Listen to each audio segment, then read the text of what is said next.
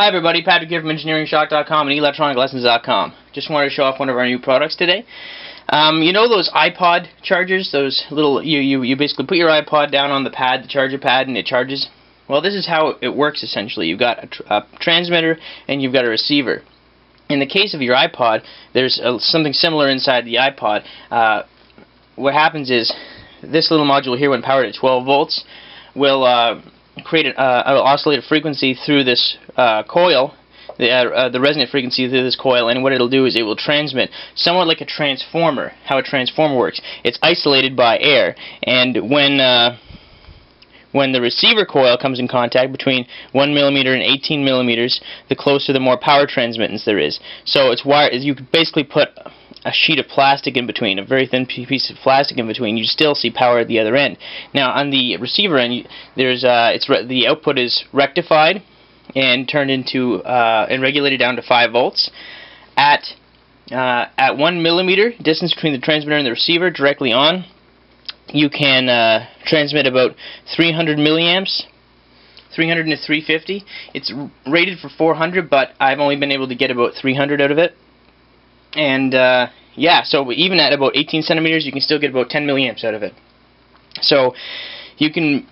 This would be great for magic tricks. I plan on making some fun projects with this myself. I just received some in. I'll be receiving some more models in later on. And I'll even be making my own down the road, because I've purchased some of the components that will be necessary to create my own and sell perhaps as a DIY kit. So let me give you a demonstration. I've actually got 2 other videos that give a full demonstration.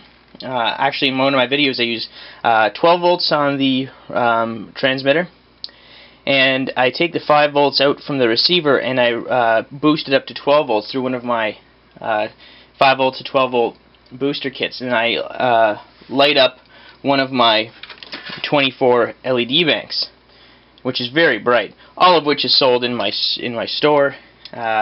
So let's power this up and have a look.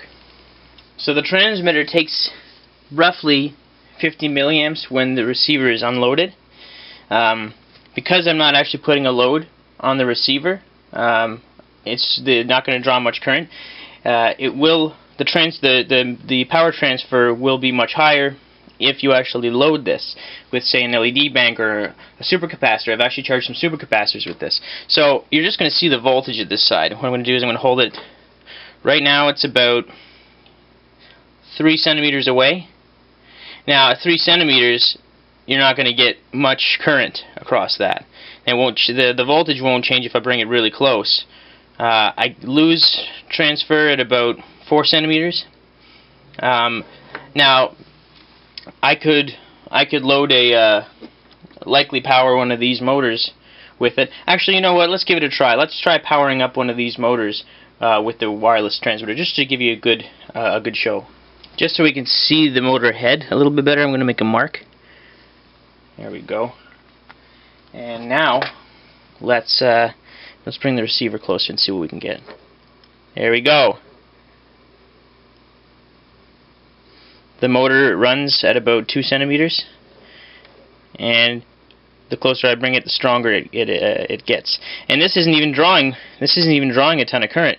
This is a low. I guess I underestimated how much power this motor needs. It's a low power motor, because even at 1 centimeter or 1 millimeter, I'm only drawing about 30 more milliamps of power, whereas I can source up to about 350 milliamps, depending on how close I am. But anyway, just a short demonstration.